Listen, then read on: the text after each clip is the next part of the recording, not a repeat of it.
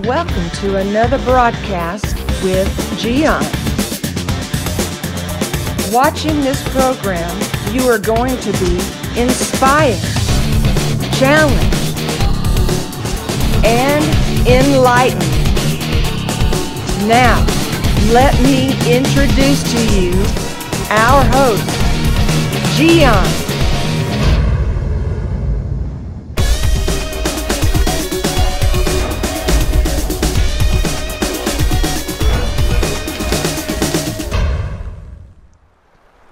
Stay away from unwise people, my friend. Stay away from them. You see them making mistakes everywhere. You are in the store, and then you hear them arguing with employees in the store for silly things. You hear them asking questions of things that they are so obvious and even dumb. You are in your car, and suddenly you see someone that is in the left lane moving all the way to the right to cross to the right in the next corner, and you just can't believe it. They are sometimes in the workplace, sometimes they are in your home doing things that you just can't believe, and you just have a problem dealing with them, and the problem is you just wonder if they really want to learn. Do you think that they want to learn? More likely, unwise people do not want to learn. They are thinking, this is the way that I am. I know what I'm doing. Leave me alone. And that's okay with everybody. You are okay with that. The problem is if it's a co-worker that is unwise, doing this kind of stuff, making mistakes, and this person is part of the whole process, is one of the elements in the process, in the flow chart, you are in trouble. And you wonder, are they going to learn one day? Well, the answer is that maybe they will. Yeah, maybe you don't believe it, but there are good possibilities that unwise people eventually will learn. And I can prove that to you. I was unwise. I was a fool. I was stubborn, and I was not smart. But you know what happened to me? The consequences of my behavior, the consequences of what I was doing, and my mistakes started to show me that that was not the best way to do. I enjoyed really doing things when I was young and having fun, and sometimes even aggravating family members, and I knew some of the adults that I was working with. Sometimes I think I did things just to upset them, and I had fun, but I wasn't really paying attention to what I was doing. And you know what?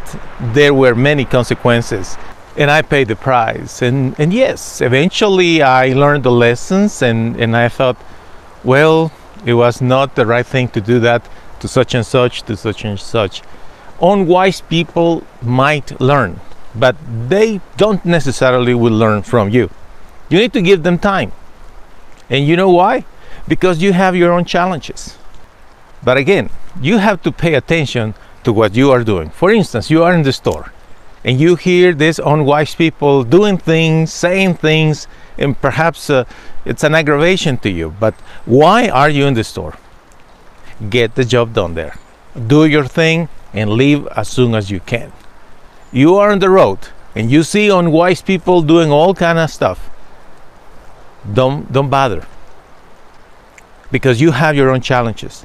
You are on your way to work or home or to the grocery store or to take care of business. That is what you need to be thinking of. Pay attention to your own things, because you don't need extra burdens. Sometimes people feel overwhelmed when they see individuals that are not wise making mistakes, and they feel compelled to tell them in the store, you know what, I would like to tell you the item you are looking for is this and that, and or they are in the same traffic light They put the window down and they say, hi, it would be nice if you put your blinker, and then you move slowly through another lane. You see, that's a mistake. You don't need extra burdens. You have to focus on your own life. And, there is not much that you can do with unwise people other than stay away from them. You know what is important? That you talk to your mentors about your own things. Don't pay too much attention to those individuals that are unwise, making mistakes. Even if they are close to you in your workplace or in your family, wherever you live, a neighbor perhaps, or anything. Focus on your projects and what you have to do, and talk to your mentors about it. I suggest you to develop a good relationship with at least one mentor. Let the mentor guide you.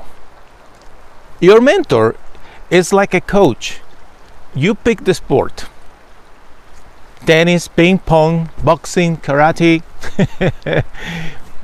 football, soccer, basketball, volleyball, whatever sport it is. You are doing the thing. The coach sees you from the outside. That viewpoint is a very good viewpoint for you. If you trust your mentor and share with your mentor what's going on in your life, and you even share the story about what happened in the grocery store or in the traffic with this other unwise person, your mentor is going to give you good advice. I want you to hear this beautiful passage in the book of Proverbs, chapter 29, verse 9. It says, if someone who is wise tries to settle a problem with a fool, the fool will argue and say stupid things, and they will never agree. Why will you waste your time trying to settle an agreement with an unwise person? Let him be. Stay away from unwise people. Thank you for watching another broadcast with Gian. The schedule of this program: Tuesday, Wednesday, Thursday, and Saturday at 7 p.m. Central Standard Time. Check the website mygiancarlo.com for more videos. We hope to see you soon.